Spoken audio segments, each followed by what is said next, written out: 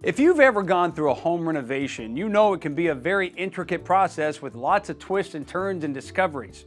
And sticking to a budget may be trickier than just deciding on the perfect drawer pull. Now, if you're new to home renovation, you may not realize that the simple addition of small architectural changes can drastically increase the budget for your project. So here's a few tips to help you stay within your remodeling budget. First, set a realistic budget. It's important that you know up front what you can and cannot afford. You need to be realistic about how much you're willing to spend on your project. Second, prioritize. Decide what needs to be done first before you take on additional and sometimes more luxurious wish list items. Here's another tip.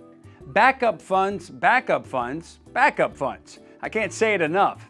Set aside 15 to 20% of your budgeted funds for any unexpected expenses, because during any renovation, the one thing you should expect is the unexpected. Don't forget to pay attention to the detailed cost estimate.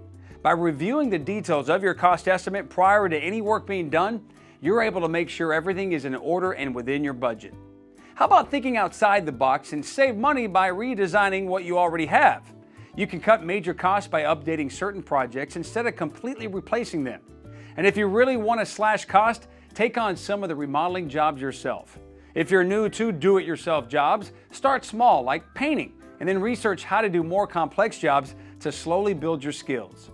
Now, if you need an expert to guide you through the process while staying within your budget, contact George Brazil today to set up your free consultation.